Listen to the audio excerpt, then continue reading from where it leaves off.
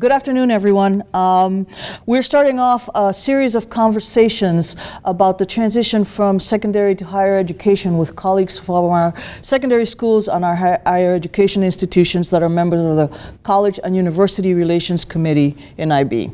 And so today's topic is how we assess success and serve students of color who are IB students. And with us today, I have Kevin Hudson from Princeton University, Shannon Gundy from the University of Maryland at College Park, Tamara Siler from Rice University, and Rodney Joyner from Baltimore City College, right next door to us in Baltimore, Maryland. I would like to ask them to introduce themselves and tell us a little bit about what they do on their campuses. Kevin, can we start with you? Sure. Again, my name is Kevin Hudson. I work at Princeton University in the office of the provost, specifically with the vice provost of institutional equity and diversity on Princeton's broad commitment to expand access for first-gen, low to moderate income students at selective colleges and universities. And so in that work, I have the opportunity to work with a range of districts and organizations and projects to consider how we can bring our resources to bear to support that effort. Shannon? I'm glad to be here. Again, my name is Shannon Gundy. I'm the Executive Director of Undergraduate Admissions at the University of Maryland in College Park, Maryland. And I oversee the undergraduate admission process for freshmen and transfer students and all of the wealth of things that that entails. One of the things that excites me most about my position at the university, and one of the reasons that I've actually remained at the university as long as I have, is the opportunity that I have to work to provide programs that are going to help ensure access for students of color and to ensure that our application review process truly understands students of color and what they're bringing to the university and the potential that they have not only to benefit from what we do, but to contribute to who we are. Tamara. Greetings from Houston, Texas, and Rice University. Again, my name is Tamara Siler, and I am Deputy Director of Admission at in the office with a specialty in access and inclusion, and which has been an intentional change on our part. For years, I was the coordinator of minority recruitment, and we made a very deliberate change to actually to talk about access and inclusion, to expand our definitions of diversity and perhaps groups that haven't been as represented among our campus environment, and also to sort of talk about certainly their admission, but kind of elevate the conversation about how those students, the type of experiences they have on our campus and what type of relationships that the Office of Admissions should deliberately make on campus of the people who will actually be significant in the 4 years that a student has to be on our campus. So definitely talking about that inclusion and equity conversation as well. Thank you. And Rodney. Hello, thanks for having me. I'm Rodney Joyner, Director of College Advising at Baltimore City College, which is the third oldest public high school in the country. We serve about 1,400 students, about 85% which are African American. We are an IB World School, full access to IB for all students, so we're an IB for all student school. We also boast about 98, 99% students who are admitted to colleges. So it's something that we're proud of, and we look to try to create opportunities for students to beyond just making it through high school, but making it through college as well. So we're excited to be here. I'm excited to be here to be able to share it with the panel. Thank you. So let's jump right into it. So I'm going to start with a little hot topic that we're all talking about.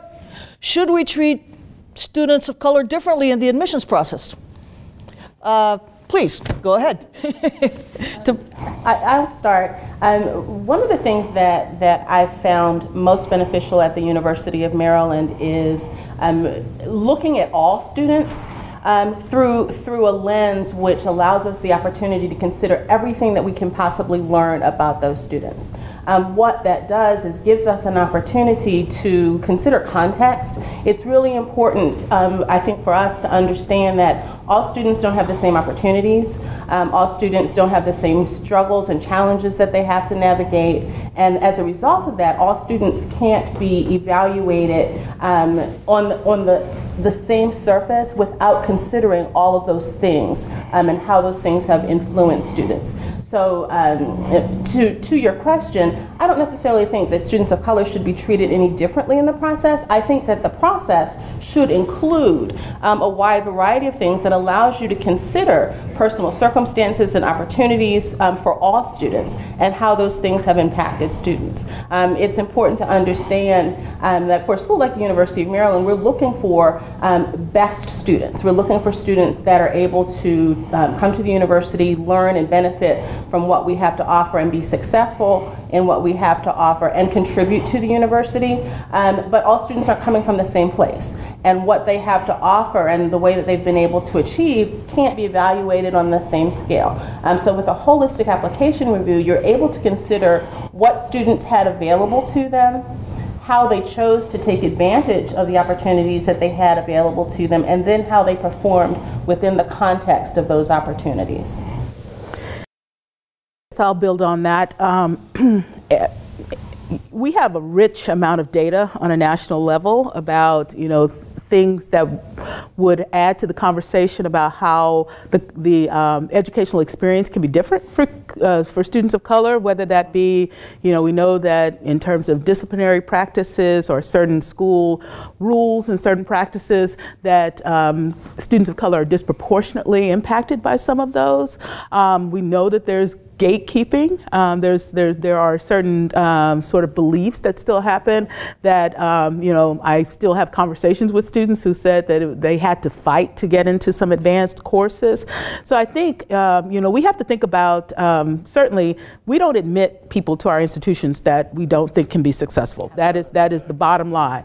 And many of us are very fortunate because of our highly selective processes or our highly selective pool that we're going to have plenty of students who can do the work. So that conversation has to go beyond who can be successful to who can perhaps contribute to our community in a variety of ways.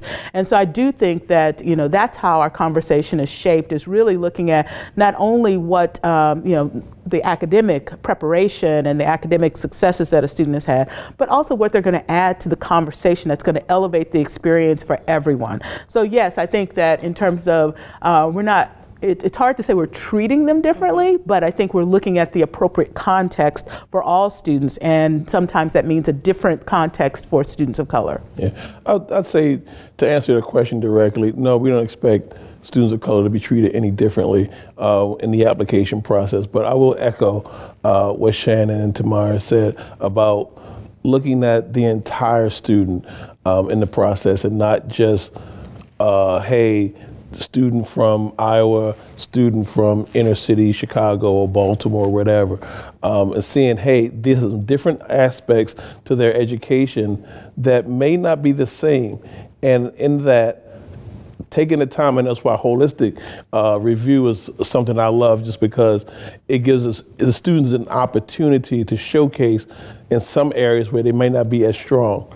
So now if I can, maybe I wrote a fantastic essay, but my SATs are maybe just slightly below the median range, that might help. So those kind of opportunities where students are considered beyond just what's seen in black and white and really dug into by the admissions committee to really give a student an opportunity. And if a student doesn't, and we tell our students in the office all the time, if you didn't make it, it's okay. We have other choices we can go to, but it's not all or nothing. So we try to spread the table pretty wide for students so that even in the event where there is a denial, it's okay. Yeah, I think the admission process is much broader than the ultimate decision made by a college or university. That's important. Their evaluation is important, and everything that was said earlier is vital to the process to make sure that there's equitable evaluation of students. But where we know there's disparity in the type of access that students have to information, to expectations to attend college, to rigorous college courses, to the International Baccalaureate program and its classes, as well as other other rigorous course offerings. And that's happening on the K-12 level over and over again. That then impacts the colleges and universities that students of color, that low to moderate income students, not to be confused with students of color, those are separate populations, aren't necessarily the same, but that there's disparity that exists in terms of just understanding what's available to them and having the preparation to be able to attend a range of colleges. Additionally, higher ed, my colleagues at various colleges or universities, we have to consider where are we visiting, where are we communicating to students that they can consider our colleges and universities, and doing evaluation of what the numbers say about equitable access, both in our visits, but also in the course offerings and class participation of students of color. Well, that's a great segue into my next question, which has to do with expectations. There are loads of expectations on students, on schools, on universities. Can we talk a little bit about the role that expectations play on how students of color make decisions about attending university, where to apply, and how you think that's a conversation that could be expanded a little more? And why don't we start with Tamara on this one? Okay, sure. I mean, I think when I'm training new staff members on how to evaluate students and how to interact with students, I often say you want to actually let the student kind of set the tone for what it is that elevates their college going process. So, you know, certainly it could be that some students are concerned about what their experiences will be as a student of color on our campuses, but that shouldn't be your expectation going into the interaction. That student may be much more concerned about affordability. That student may be much more concerned about being a member of the LGBTQ community. That student may be much more concerned about what it's going to be like as a New Yorker coming to, Texas. And so, and they may have all of the above concerns. So I think that we need to, I think one of the things on our side is that we need to stop treating students as a monolith. We have to actually look at, and I think that goes all the way down into the whole experience, is that you have to listen and react. And I mean, I think, and then give them what they need at certain points. I think, and you need to be prepared, maybe. I mean, I think that we fill our roles as admission officers, but again, that's why we're kind of looking at where do we need to be pulling into other players to help support these students in terms of this process, and really making sure that they have everything that they need to be able to make the best college decision possible. I'm still dismayed sometimes by some of the expectations that students say that they have within their own environments. Like, I see students who are, for example, bringing really, like exceptional testing, but then for whatever reason there's a disconnect in the classroom, and that there's not necessarily this, there's not anybody advocating or maybe pushing that student to say what is going on, because you're capable of much better. I think there are certain things that students of color don't get the attention, that you would not do that with a student who was not from that background, and that you would say, you would have that conversation. I think they shouldn't expect that these students are going to get into, oh, you're automatically going to get in because you have this test score. You're automatically going to do that. I want them to have, strong expectations of all of their students, and be able to address that and be concerned enough to address it. So I'm going to stop there, because I mean, this could go in any number of directions, because I just think, but I think I want people to invest in having the students have the best expectations of themselves. And I think that doesn't happen sometimes for students of color in our educational environments. Yeah, I'm going to tag on next. I think our students have, especially I'll say it in my school, where we set the expectations pretty high. We're a college prep school. You come in as an 8th grader to set your schedule. We're talking college from day one. You're going to college, you're going to college. That's how I went to college. I was a first generation student. I wanted to go to college. My parents didn't know how to do it, neither did I. But someone told me, you're going to college. So I said, okay, I'm going. And we have to perpetuate that, and we do, at our school to let students know that this is the expectation. You're to go to college, you're going to graduate from college. Our biggest sort of opponent, or I guess not even opponent, just source of strife is sometimes that's not echoed at home. Where many times students get that opinion of themselves that my expectation is to maybe do better, or okay, hey, I graduated from high school, that's good enough. I'm the first person to do that in my family. So this college thing, I'm not quite sure about. So many times we have to really fight. We've developed a summer melt team at my school because many times we notice that once they graduate, paid your deposit, did your housing, something happens along the way during the summer where somebody convinces you, said, you don't really want to do that. You don't want to leave us. So now the expectation of going to college diminishes and diminishes to the point where sometimes some students say, well, I'm gonna just take a semester off and stay at home. So the expectation for us is to try to stay with them as long as possible so we can get them in the door, knowing that once they get in the door, they can do the work, and making sure the colleges have the support systems in place to be able to keep their expectations high. So it's for us, it's sort of a dual role we're playing here, not only as educators, but also as encouragers, parents, all kinds of roles we're playing just to make sure the students can have the access to that higher education, which we know is going to take them far beyond what the job at the local convenience store is going to do for them.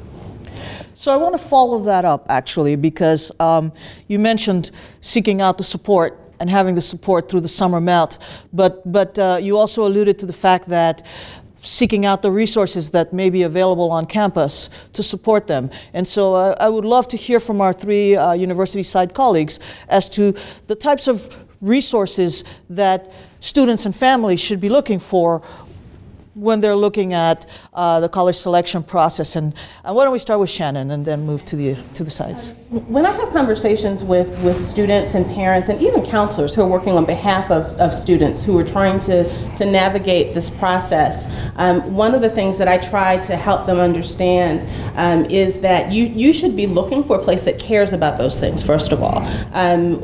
Schools that are simply looking to enhance the numbers of students on their campus that are students of color, but really don't understand the fact that students are bringing needs with them and need to be supported through the process. Even students that are coming from backgrounds where they may have privilege, backgrounds where they've had strong academic preparation. When students are coming into the college arena, particularly students who may be first-generation college students or even second-generation college students, they need to be at a place that understands that they have particular needs and is working to meet those needs. For many places, that starts with the admissions office.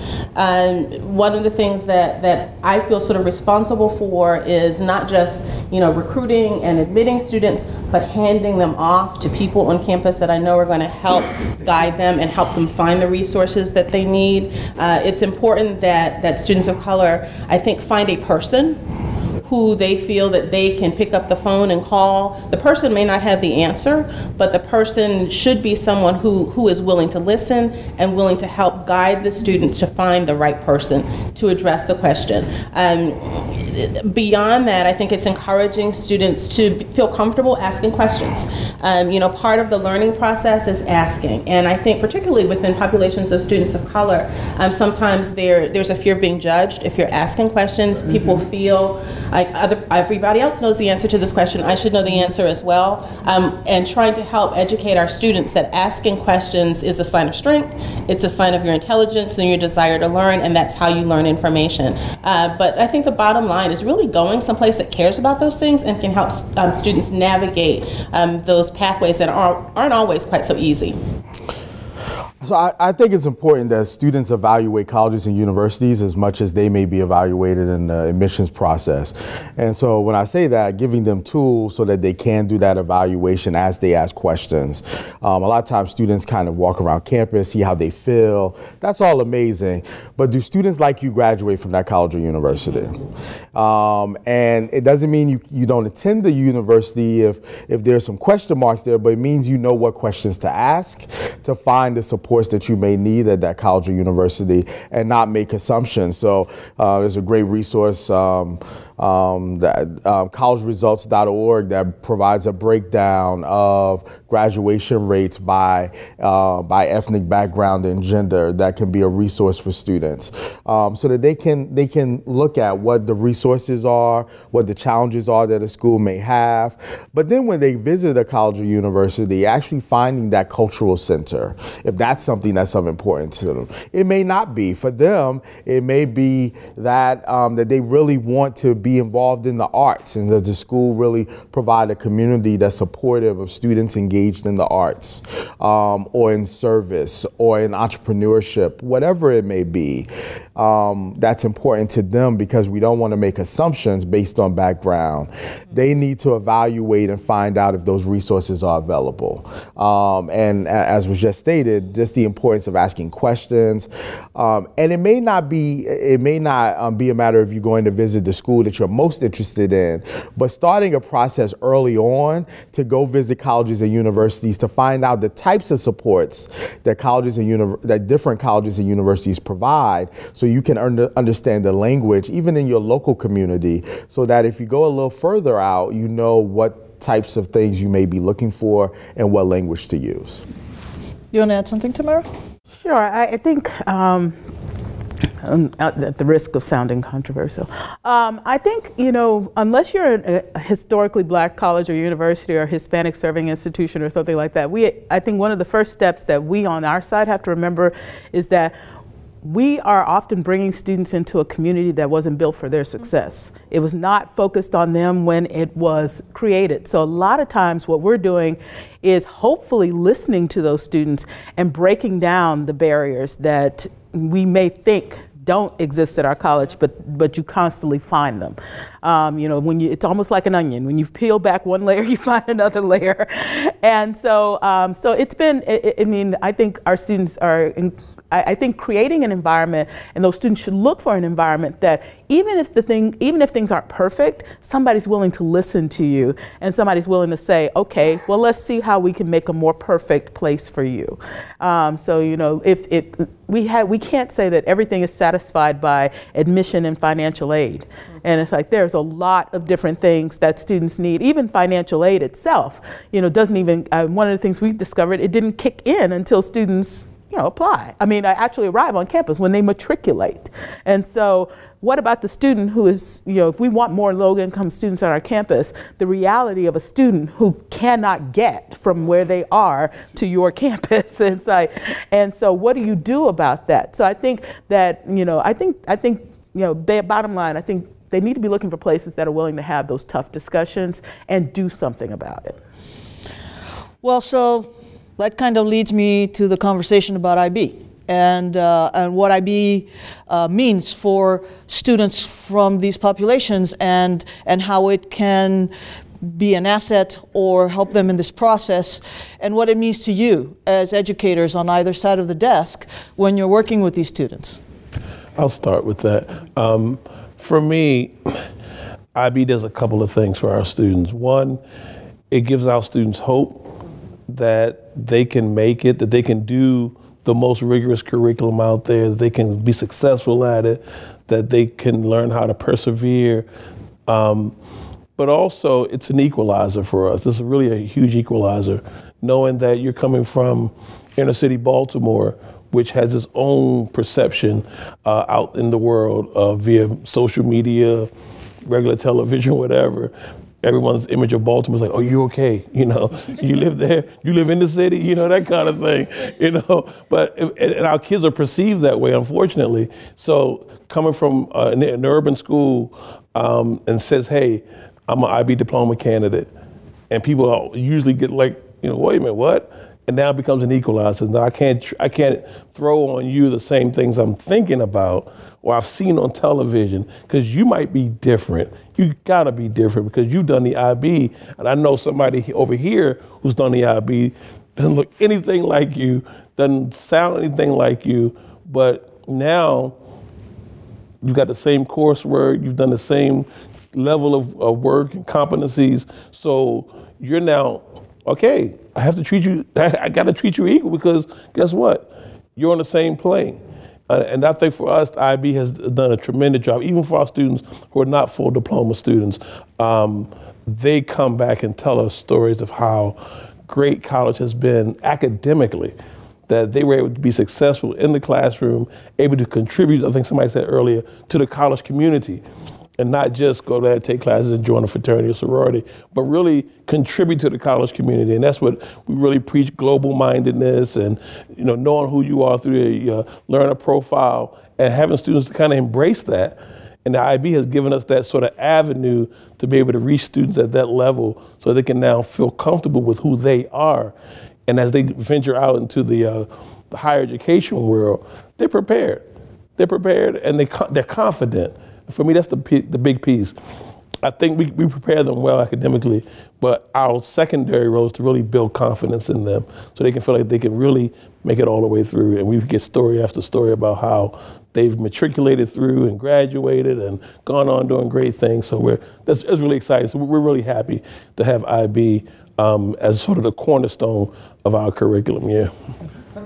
I think IB, for a student that's authentically engaged in IB, it gives them an opportunity to develop as 21st, the skills necessary to be 21st century leaders, and to really thrive on a college campus, to be able to think critically, think about how to solve problems, how different subjects relate to one another, and to be inquisitive.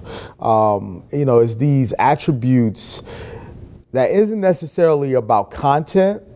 It's about who they are as people and how they operate in the world that will allow them to be leaders and be influencers and contribute to the world. It's not necessarily that they know the content, although by all means, hopefully they're getting that and they will get that. It's how they develop as people. I think that's one of the strengths of IB. One of the things that excites me most about IB is that, I've learned in my many years of experience that students have the tendency to rise to the level of expectation that you present them with. And IB presents a higher level of expectation. And I think students naturally try to rise to that level of expectation. When we're talking about students of color, we are not talking about students who aren't smart. We're not talking about students who aren't driven. We're not talking about students who aren't able to do the work. We're talking about students for whom the expectation hasn't been placed, for people who assume that students may not be able to do that work. IB takes that away. IB puts smart students who are talented and able to be successful in an environment where that's expected of them and helps them to achieve that. I'm not sure how much more I could add, but I think what IB does is, everybody says tap into your superpower. I think it allows you to tap into your intellectual superpower. And I think, in a variety of ways, because when we evaluate applicants, we're certainly looking for sort of their academic alignment, their intellectual vitality, but we're also looking at their impact. And I think what this does is it provides students sometimes with a very direct path to tap into their passions and see how their passions can become action and see how that action can become leadership. And I think that's sort of what the learner profile is designed to do, in addition to providing strong academic coursework, but to teach them how to be advocates for their educational journey, to teach them how to really lead in terms of to be self-directed in that type of thing, and to find out that they actually can have a voice. And I think that voice and that confidence, that's the biggest thing that's going to serve you when coming into a school environment, is to be able to advocate for yourself and to not be afraid of having those conversations, because I think that's the other thing that IB facilitates, is that ongoing conversation with a mentor or with somebody that is going to have to, it's not just going to be somebody in the classroom, but somebody outside of the classroom that's going to be able to help you direct your learning. So I think I think that in itself, if you can tap into that superpower, you're already, miles ahead when you get to a college campus. So it's interesting, Rodney, because you mentioned that you're an IB for all school, and it's a term that we use in IB world to refer to all of the students are taking at least a couple of IB courses in a school, and many of them are encouraged to do the diploma. But that's not really the current tendency. We have a lot of schools where the IB cohort is a small cohort within a school. Demographically, it may not look like the rest of the school. We have a primary years program, it's a whole school program. We have a middle years program, they're whole school programs. But once we get into the diploma and the career-related program, we have a sort of really tightening of the group that's allowed in there. I mean, we are to some extent talking about some gatekeeping at that level. What would you say to schools, educators, parents about the IB for all concept and how that contributes to student upward mobility, as it were? Well, I'm just thinking about our journey, because we started off with the gatekeeping, a small group, pretty homogeneous, and then we kind of just stopped for a second and said, wait a minute, this isn't right.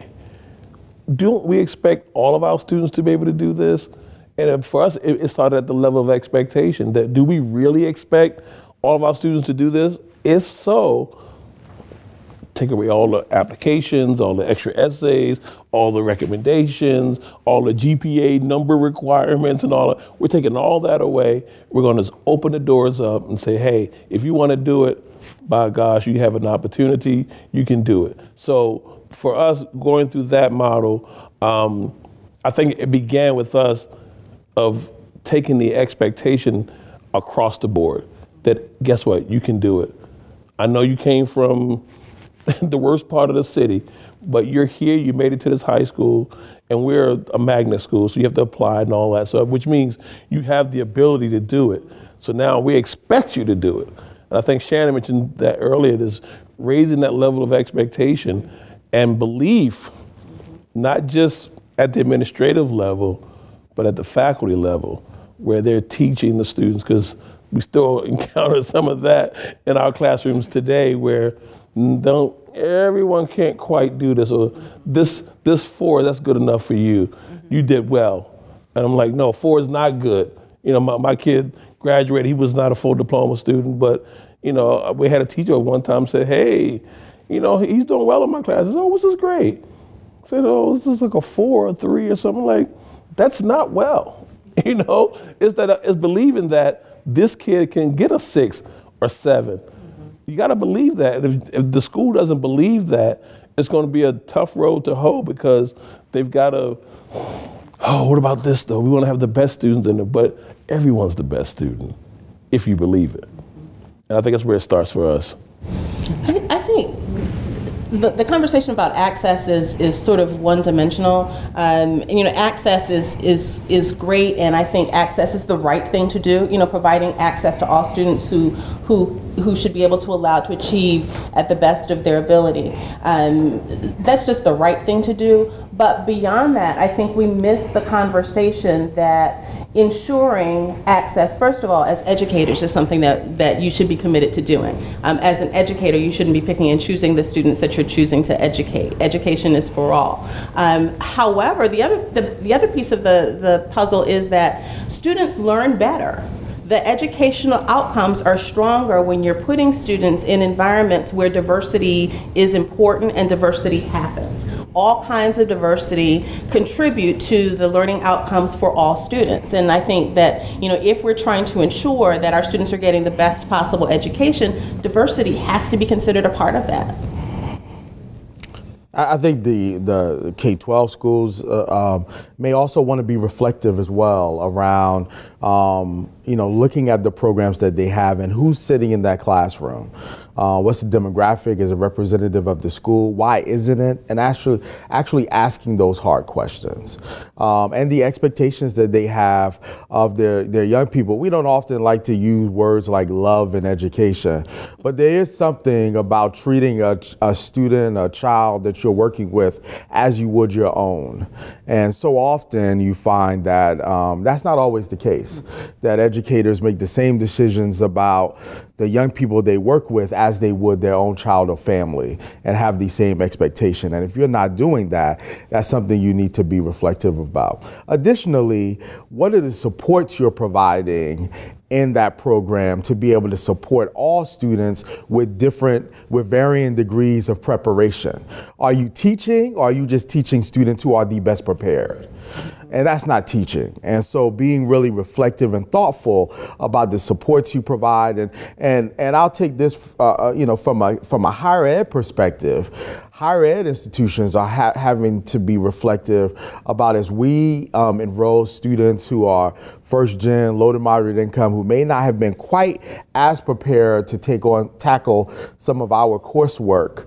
Are we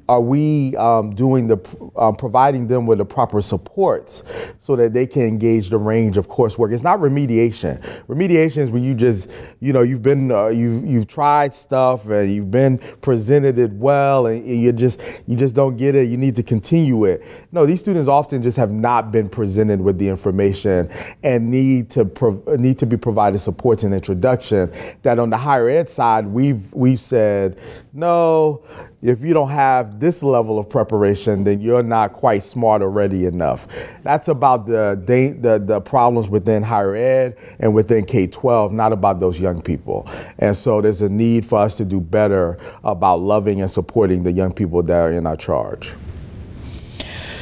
So I think we could continue this conversation for several hours, but our time is coming to an end, and so I would like to ask if each of you would like to just give a closing remark on the subject that we've been talking about, just kind of a final thought, and then we'll say goodbye to our audience. Sure, I'll start. Why not? Why not? Right? We'll go right down the line. Yeah. Then, right? I guess my final thoughts are, I look forward to, I guess I'm going to add this, the use of technology as it has become a dominant part of our culture, that it's incorporated in IB more so because our students, that's pretty much all they do.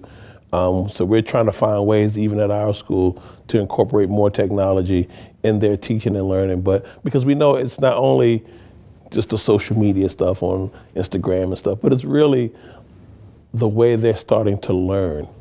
And we've got to really start thinking about how we can address that at an educational level, because for years, education, put that phone away, but now that's all you have is your phone or your tablet, and you're using it constantly.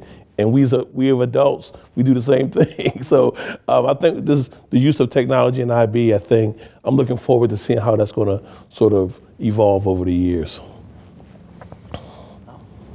I think, I'm so happy to be part of this group and part of these type of conversations as we, I think for those of us on the university side, and certainly those who have to, manage an admissions process that will not allow as many people as you would like through the aperture to actually fit.